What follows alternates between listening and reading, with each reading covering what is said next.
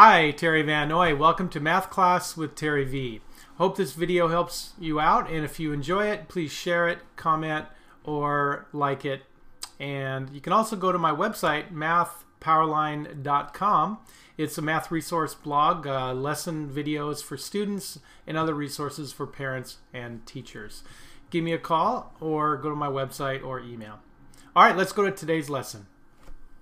All right, this video is for those of you in geometry class who are looking at what happens when you have a central angle of a circle or an inscribed angle of a circle and the arcs that are created. Okay, we're going to be looking at the basics of this idea, and then I'm going to propose some problems for you to try. And as always in these videos, you can pause and on a piece of paper try them out, and then I'll go over them and describe the process of figuring them out in great detail. And at the end of this video series, we'll finish with a self-quiz. So let's get started. We have a circle, and what I've drawn is the central angle here. Now let's go ahead and say that we measured it to be, let's say 40 degrees.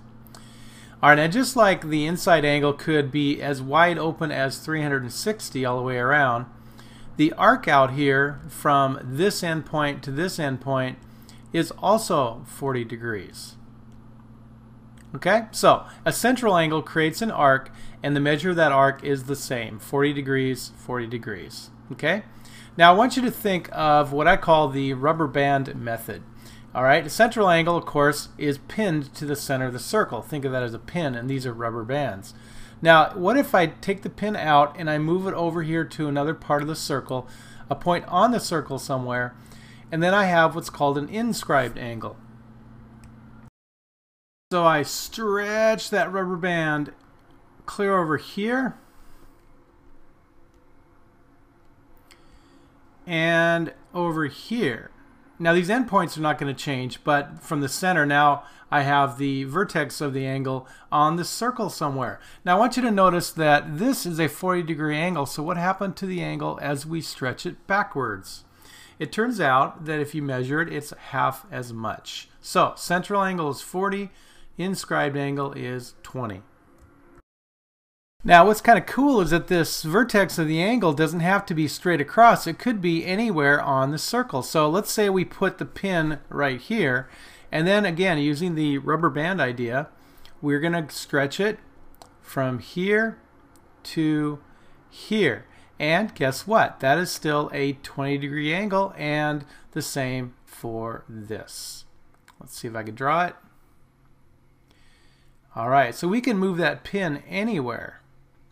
Okay, anywhere around that circle, that vertex could be put down and pinned in there, and the angle that's formed is always, for the inscribed angle, is half as much as the central angle. So these are going to be 20 degrees.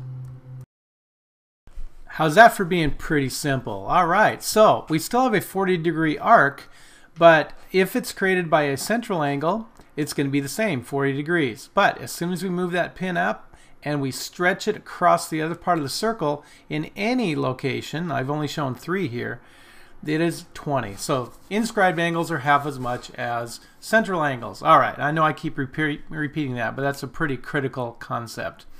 Now, if you keep in mind semicircles are halfway around the circle, then we're going to try a couple of practice problems here in this video to finish. All right, let's take a look.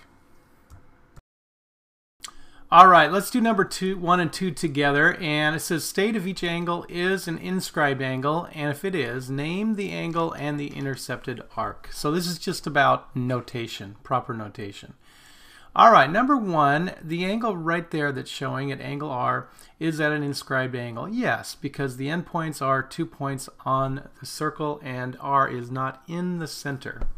All right, all 3 points of the angle are on the outside of the circle. So it is a yes, definitely.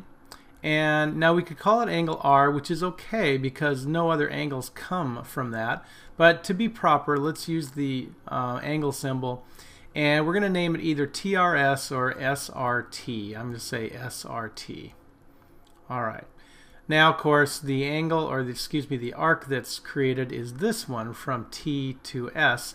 And notice how it does not go more than halfway around the circle, so that's called a minor arc.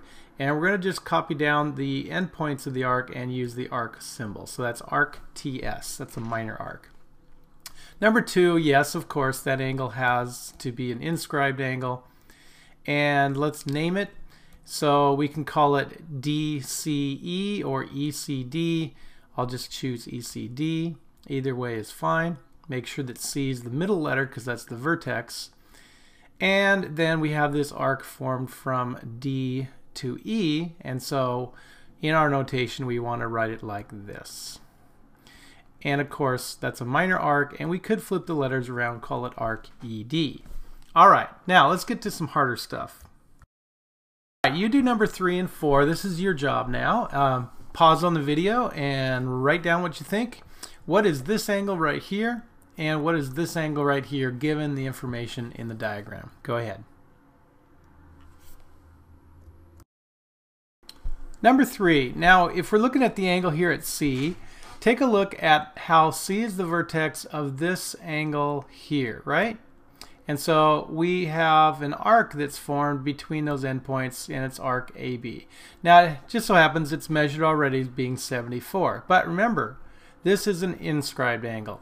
So the inscribed angle is half as much. So what's half of 74? That's right, 37 degrees. All right. Pretty easy there. Now, angle C, number 4, is actually a pretty wide open angle here. And you notice how it creates that major arc there from M to K. So we have to add those two arc measures together, which should be 230. And we're going to take half of that. All right. So angle C is half of 230, which is 115 degrees.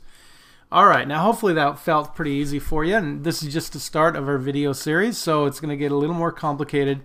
All right, look for the next one in the same title. All right, there you have it. I invite you to go to my website now, MathPowerLine.com, or email me or give me a call. The way I work best with students is live online in my classroom. So if I can help you in any way, answer some specific questions, the first lesson with me is free as I show you how everything works. All right, study hard and take care.